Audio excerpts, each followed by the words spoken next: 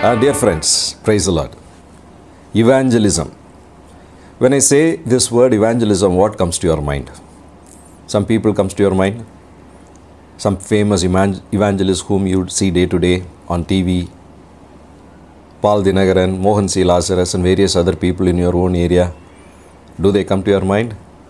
For some people, evangelist means people who are working among the villages or some poor people, slums, they come to your mind. And to some people, evangelist means people who come monthly to pray in our home and collect money and then go. Collectors, that comes to your mind. But to some people, their fathers and forefathers, grandfathers come to their mind. They will say, my grandfather was an evangelist. He used to go on cycle to villages, village after village, giving tracts, comes late in the night. Because of his efforts, many people came to know the Lord. So I know about evangelists.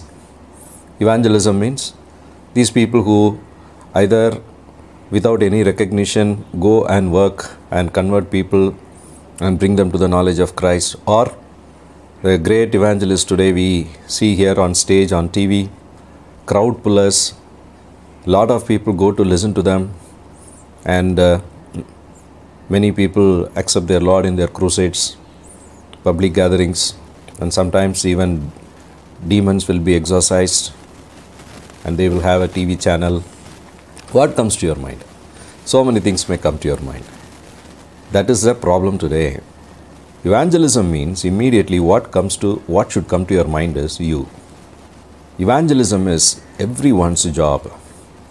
God has given a good news to us and we have to share it with others.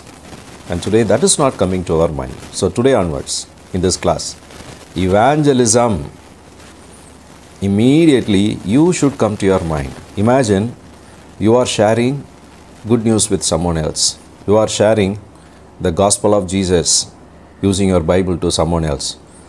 Don't think that you are standing on a pulpit. Don't think that you are on a TV screen. Don't think you are opening your Bible. People are looking at you, holy, holy, and then you are sharing the word to hundreds of people and then there is a wide TV coverage. No, don't imagine like that. Imagine you as an ordinary person, at least once a day, with a smile, with a heart of burden. Somehow I must tell a person about the love of Jesus or something about Jesus. Somehow I must follow up a person, and somehow I must share at least my life and a testimony. Every day to one person, I must share about the love of Jesus or something about God. Maybe in my work, along my travel with my friends, or to some people. How if I share something about Jesus? That is what evangelism is today. And times are now happening that the doors are closing for evangelism.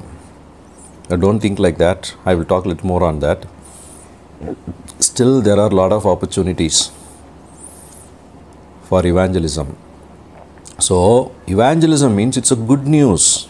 Last time when you shared something about a good product to others, maybe about a product that you use, or you shared about a good TV show, or you shared about a good person, you shared about something you read in the newspaper, some good thing, or a good joke, something you shared to your friends, which was not at all a harmful thing.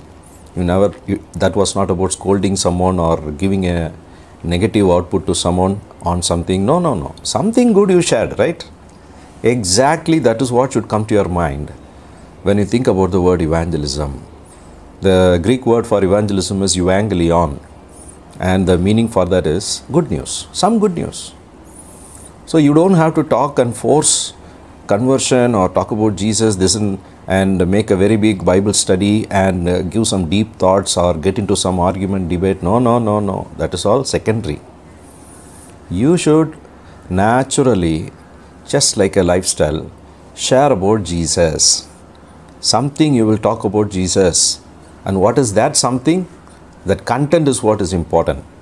If you know the proper content, you can share easily, freely, in a friendly manner, and you can make it a normal lifestyle. Today what is happening is some people are not at all sharing gospel. Some people have an inner desire to share the gospel, but what happened? They don't know what to share.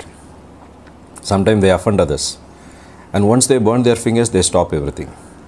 And there are other people who simply outrightly go and pounce on the people with all the gospel and the word. And some people are terrorists. They go and just tear the people into two with the message of Jesus, and immediately start condemning their religious practices and then their gods and idols and all that. No, that is not evangelism. All these things are happening just because of that fact. Number one, they don't know who they are in Christ. What is my basic identity in Christ? And secondly, they don't know that God gives naturally a burden to share about good news to others, to everybody, because everybody who is born on this earth has to finish their life one day, go to hell. So if only you are able to say the bridge is broken, don't go there, you will fall. Similarly saying this life will have a lot of problems, somewhere it is going to a reckless end, a godless destination. Definitely if it is going to be hell, let me put a word for you, that there is also another place called heaven, and Jesus said He is the way. Why don't you try? I'm just telling for your sake. It is up to you to take it or not. Or if someone is really interesting, you can share more about Jesus, isn't it? So this is the content I'm talking about. If you know what exactly is the content, then you should be able to share the gospel. That is evangelism. And Dr. Paul Raj Adhisimani used to say, everybody in whose heart Jesus is living is a missionary, an evangelist. Everybody who does not have Jesus in their lives, in their heart, is a mission field. They need to be evangelized. Okay? Evangelism is not a bad word. It is not a bad word as the whole India is now talking about. It is a very friendly word for them. First, how you perceive and how you understand is very important. Now we will go into some contents precisely, and then what is the content of evangelism and how to do it. In a very precise way, I am going to say it will completely deliver you and open your mind. Readily you will be able to share the gospel. That is the content which I am going to give now. Let me share the screen for you.